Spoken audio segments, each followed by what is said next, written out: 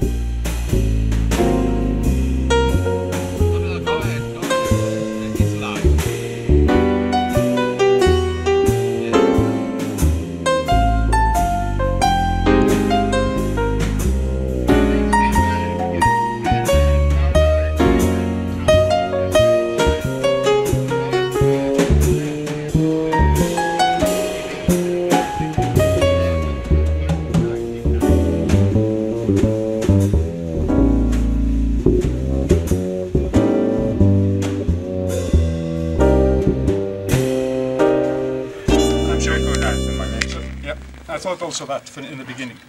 So what we do with this here is that what one tries to do is to find the weakness zones or possible weaknesses in the crust, and then we try to find those. Because for building fractures, and then we have these fractures.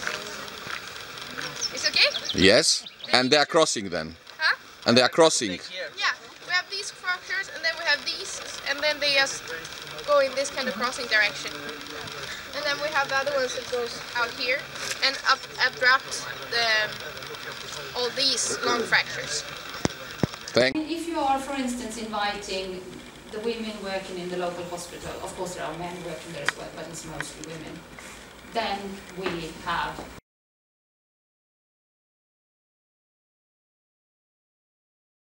break in 100 years. That's the public. Who can I trust? So what do we do then? Of course, we have a meeting about it. We invite people, and we have even had the guy that says that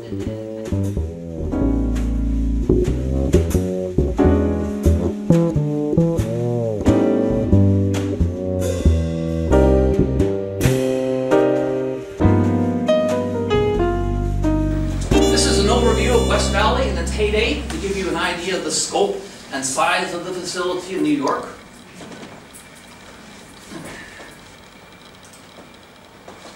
Now then, in 1980, Congress directed the U.S. DOE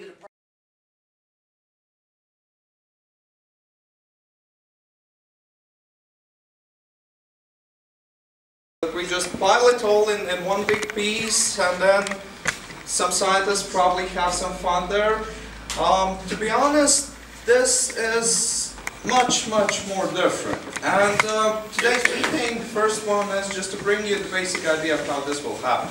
So we would like to speak about some questions.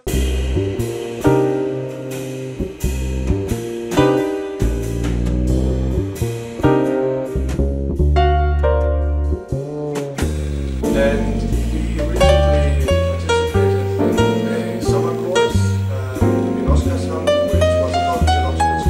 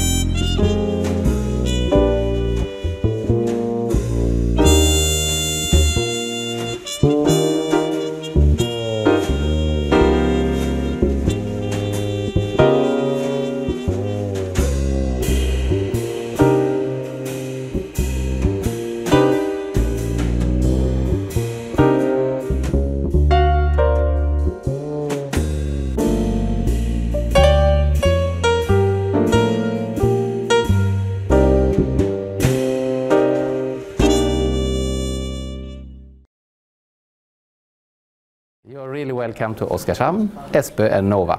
And I hope you will enjoy your visit here, learn a lot, and of course that you will come back to this unique environment.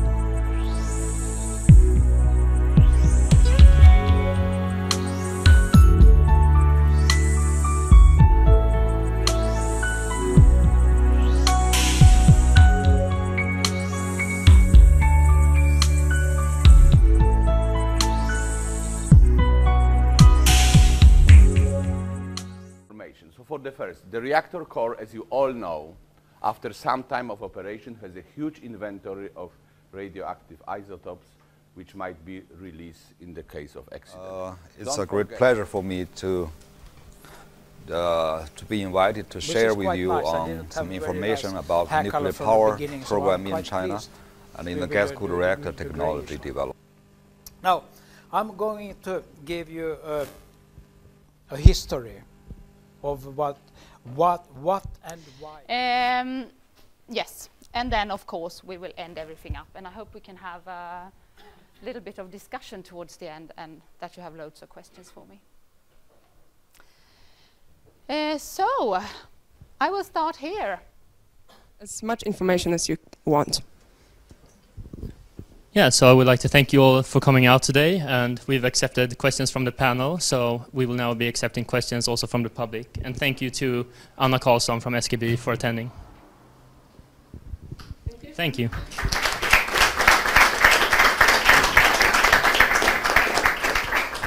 Okay, any questions from the...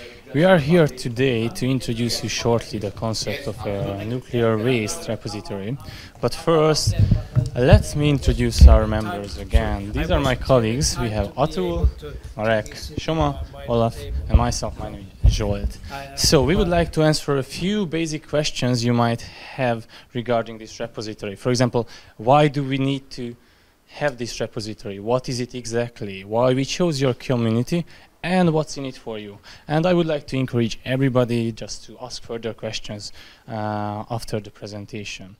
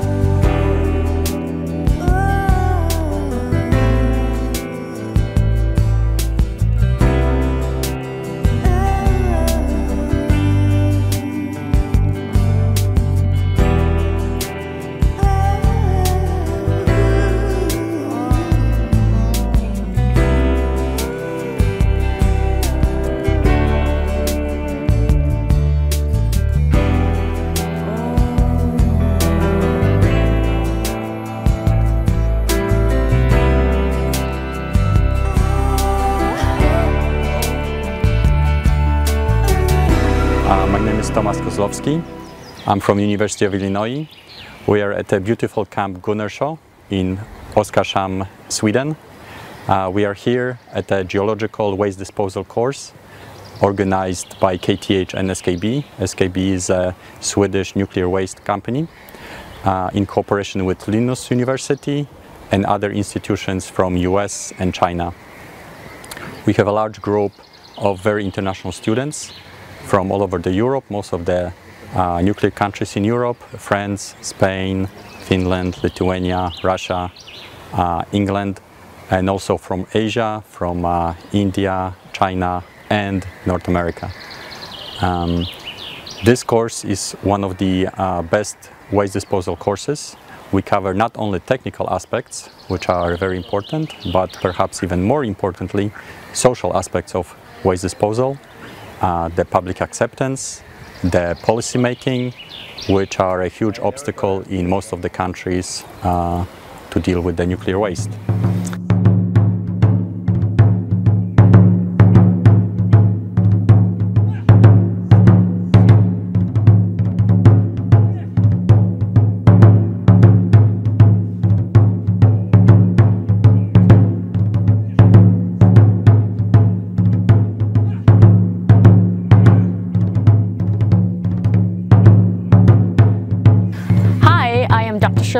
I'm from Singapore.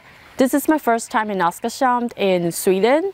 I'm here this week to talk about public perception of nuclear energy in Southeast Asia. I think this summer course is really well organized, and because there are a lot of internationally well-known scholars from all over the world who would share their experience and their knowledge on nuclear energy. The topics could range from uranium, the use of uranium and plutonium in the making of nuclear energy, as well as the geological siting of the spent nuclear fuel, as well as social aspects of nuclear energy. So that's why I think it's really fascinating. It's really an interesting course because the course instructors will also bring you out to the physical nuclear power plants, where you get to see how the operational side of things. That I think you cannot get from the textbooks, and I think it's really a cool idea to get to the ground. Last but not least, I think it's really cool for students who are really interested in a career in nuclear energy. But at the same time, if you are interested in this topic as well, I think this is a good summer camp for you.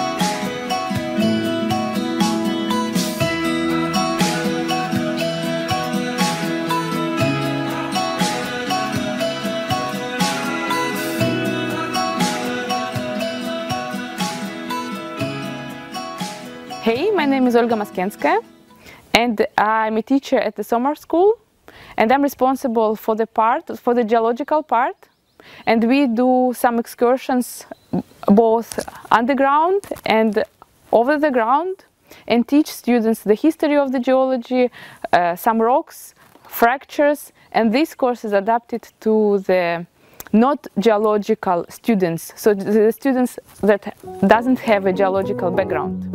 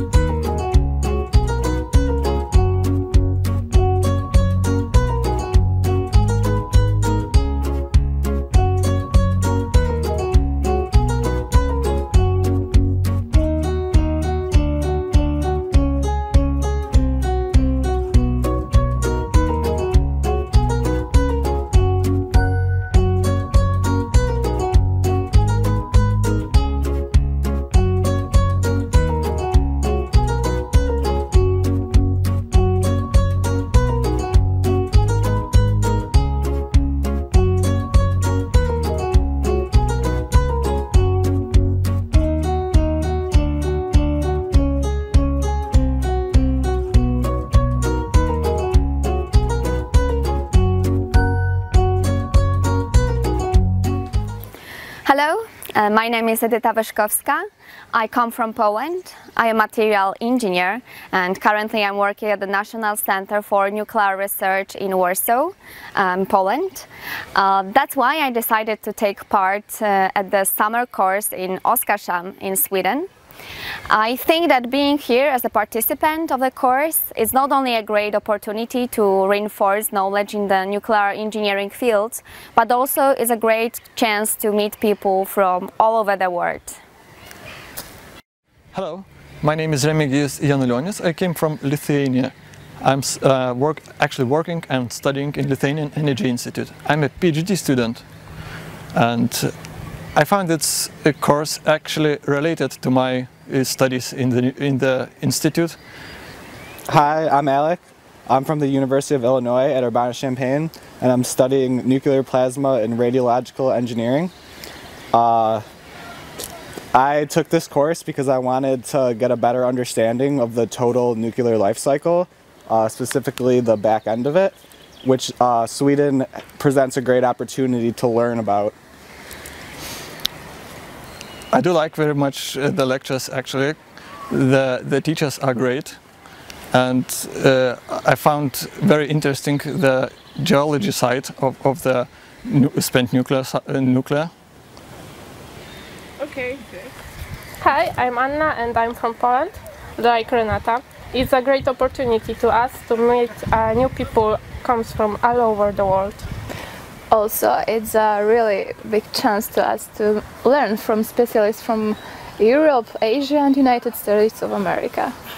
And for me, I am new to Europe, and when we came to Stockholm, Sweden, we tried very nice food that was very delicious. And to show you what oh, yes! We did it! We did it!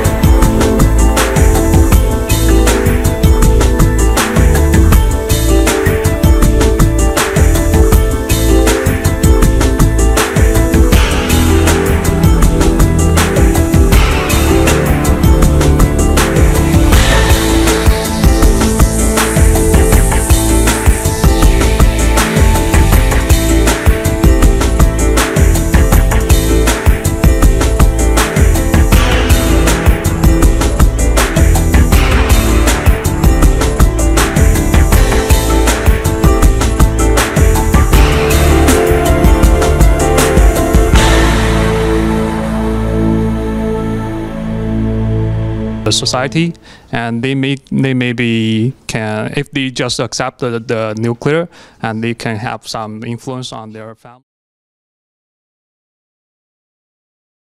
Also answer these things. I have an example for you to understand why we are interested to be in this area. Yes, here you can see Oskarshamn. It is a small. Go to the second assignment. We would like to talk a little bit about situation in our countries. So the potential to use the Swedish system in the US, the primary obstacle obviously is just the political situation. There's just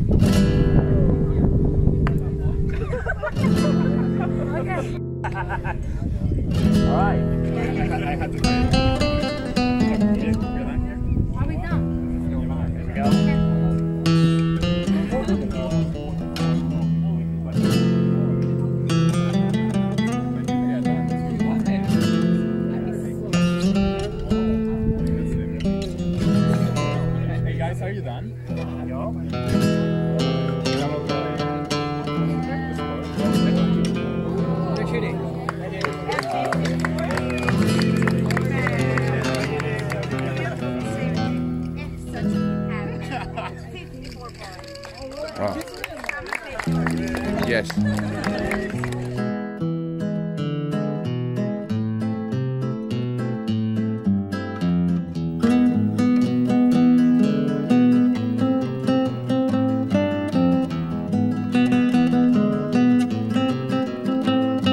Also, this is 4.6 meters.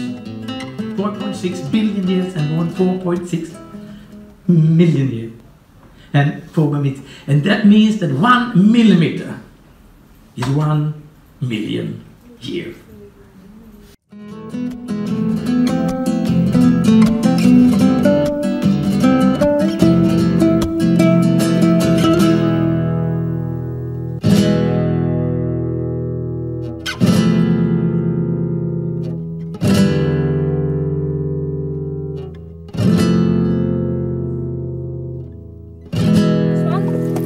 It's not that different from the previous one. So basically we have the orientation of this one. The steep is a little bit different, so the steep would be, it's quite different. It's strike. It's not, wait, it's here you can see, it's not as vertical, so it's like this, it's around 45 degrees, so it's like half of the previous one. This is strike, this is Elina's This one, so I'm showing, if you see on the map, it's exactly pointing north. So these fractures have 0 degrees when it comes to north, and 60 degrees in deep. Like if you see, it's quite steep, but not like vertical like the previous one. It's not that hard to also identify it because it's like a lot of area. Deep angle is like that. Steep is like this. Strike is like this, and it's 0 because they're all close.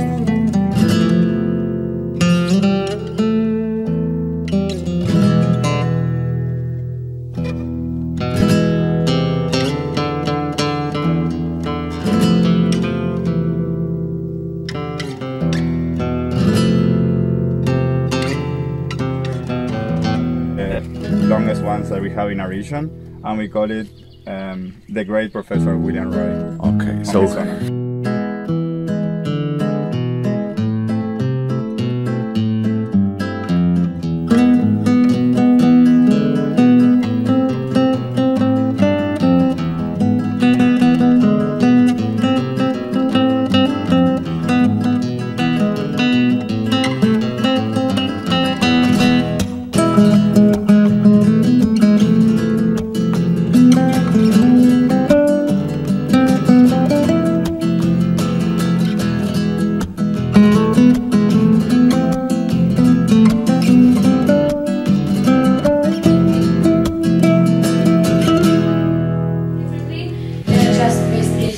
approaches. For example, as we heard in the SKB presentation, that didn't decide to continue with the horizontal approach because they already have started to all the research for the vertical one. So basically, the idea is that Finland is buying the idea, but maybe moving a little bit further, doing some more research and work. But they're learning from the research. The benefits of living a life and bringing a better life for our children. As we have said, in the scenario we're supposed to already We are group number 8, and so our presentation will have 3 parts. So first part, it is a meeting with the stakeholders of public. So first of all, we would like to emphasize the main rules before the meeting with the communities. So first, we need to understand that we should start to work with public and all the stakeholders at the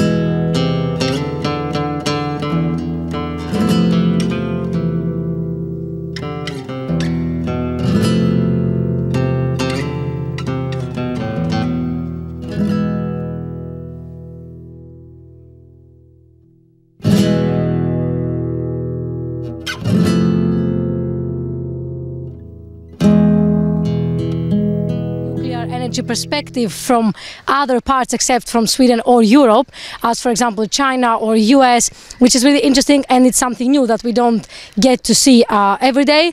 Of course, the field trips were really interesting, and the fun activities that we had besides the courses, they were really interesting as well. And in general, I would say it's a really nice course to participate in. It's a really unique opportunity that you should definitely not miss. And also, can I add something more? And also, I want to say that fuel cycle workshop was so nice in this year. I think it was new thing, right? So that was so nice. I can say that you guys should take this course not as an elective. It should be a compulsory course for EMINE program. It's such a beautiful course, not because you know for anything else. Thank you. Thank you.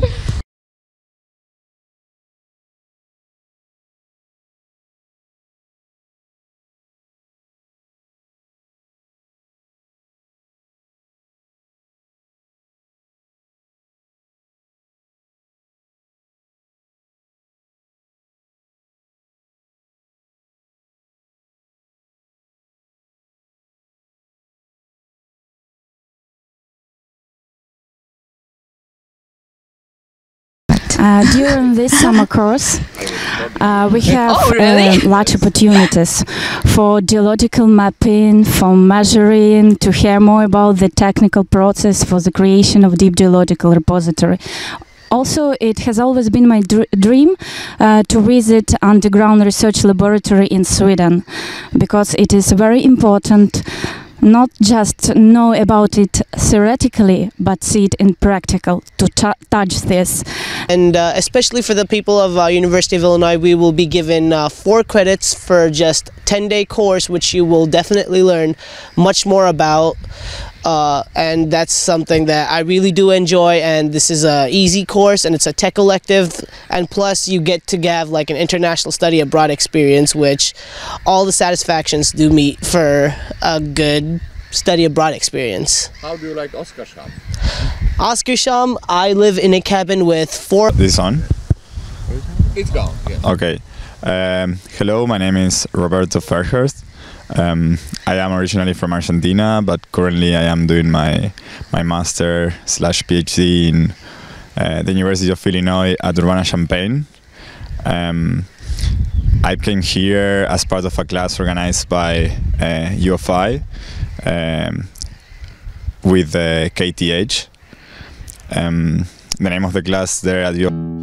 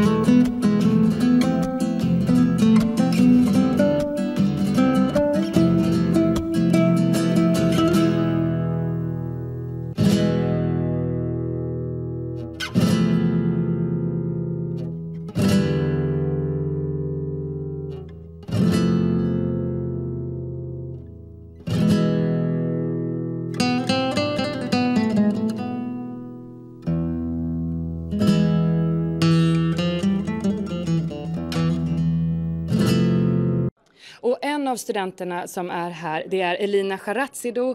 Hon är från Grekland, pluggar på KTH i Stockholm. Elina, how's the course? It's really interesting. It's really new. It's something that we haven't done before. I think it's unique when it comes to this master's program. Something, as the teacher said as well, we have students from all over the countries, and it's not only from KTH. And it's really interesting to actually see the work that is being done, because it's not only important to use the nuclear energy, but it's also important to take action and responsibility for the ways that we have created. Det är inte bara viktigt att man lär sig om det här avfallet, utan man måste faktiskt också lära sig hur man tar hand om det. Det är mycket fokus på förändringar. Elina, what's your dream about being like a nuclear engineer? I would say that my dream is to use nuclear energy without producing any kind of waste. Aha. Is that possible? I mean, we are working towards that, so I hope so. Yeah!